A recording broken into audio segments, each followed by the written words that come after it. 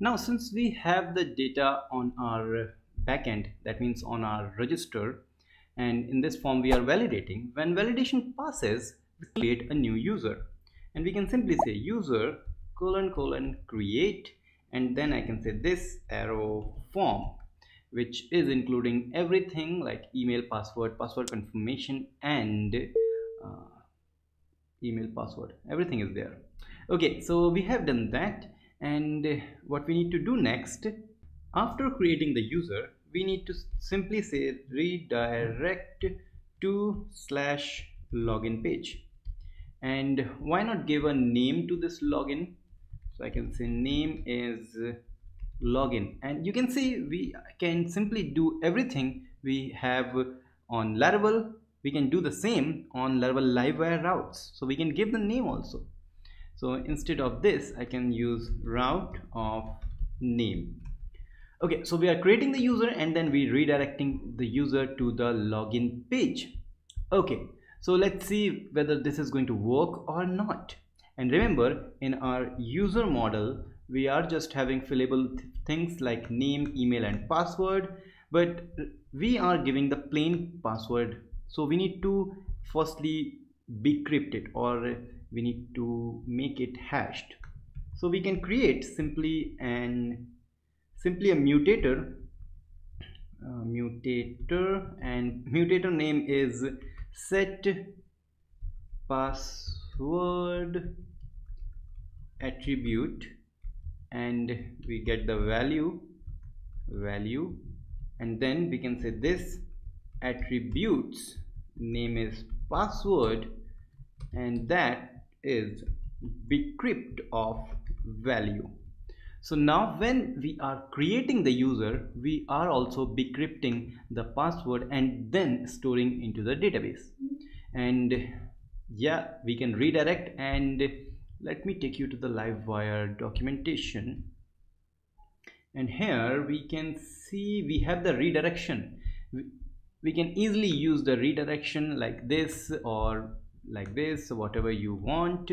But because everything is good, we also have a login page which is not having the form, but we will create that.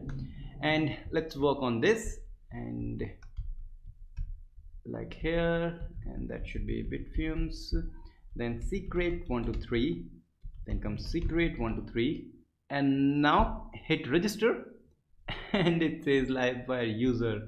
So we need to grab the user, use it at the top. That's good.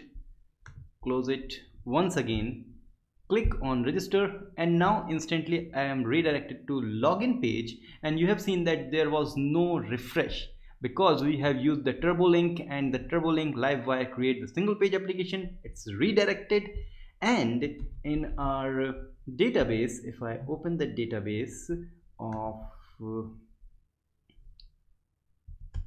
let's use Livewire user, and we have a new user called sarthak@bitfumes.com, and password is hashed.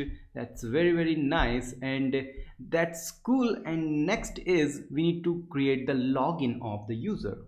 So let's copy everything from this blade file of register and close, and I will open login.blade, and I will paste everything, and I call this as login here, login time. This is good. Then we don't need actually name, so name is not required, so delete that field. We need the email, the password, and the confirmation password. So now we have these two things, and that submit button should be login, and that's cool. Let's go here, reload the page, and login time is there. And yeah, similar to register, we need to create a form that hold the email and the password. Okay, so go to the login Livewire component, and because you know things, I will going to create a form, and inside the form we can say oops, email is empty. Then we need to say password is empty, and close this. So we have these things, and now we already have the wire model because we have copied from the register. Wire model we have, wire model we have for the password, and that's good. And we just need one more thing, which is the submit function inside the login component to handle the submission.